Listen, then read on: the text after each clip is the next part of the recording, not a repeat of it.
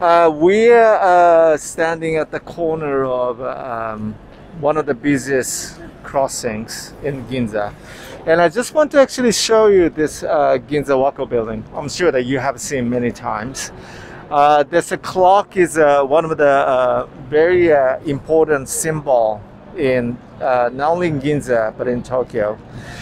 And when the first Godzilla movie came out in 1954, there was a scene, Godzilla destroyed this clock tower.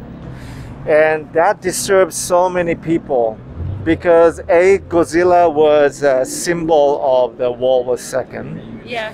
And also that he was created by a atomic bomb experiment.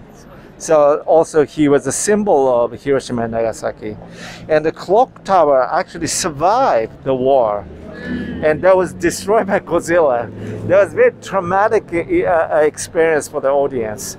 So what the audience did after watching the movie was they all came to Ginza to make sure the clock tower was already there, wow. Still there. Amazing. And Wako is one of the oldest department stores in Tokyo. It was created by this small watchmaker in Ginza. So there's this folklore that during the height of the bubble era, the ground that you were standing on, so let's say you took $100 Japanese bill, it's like 10,000 yen, and you placed it on the ground beneath that bill was more than the $100 bill. And so Japan has since humbled itself and humbled its real estate price. It's still very expensive, but it's not at that same level of inflation.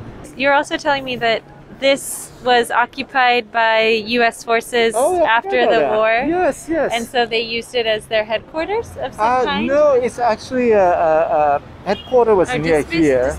Dispensary? Dispensary. It was like a grocery store, right. like where you could come and pick up only American goods. Yep. Yeah. So that's also very interesting that a lot of these historic buildings that survived were used by occupational forces. Yeah.